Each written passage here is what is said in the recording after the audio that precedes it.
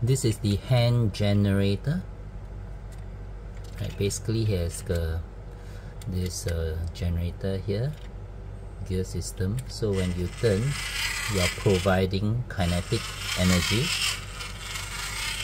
right? And the kinetic energy will convert to electrical energy, and hence heat and light energy from the light bulb.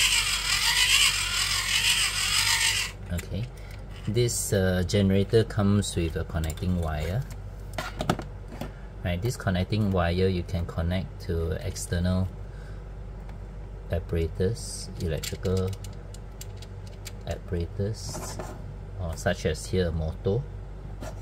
So you can generate in parallel to this light bulb and generate heat and light, and also to make the motor move, kinetic energy. Now another interesting thing about this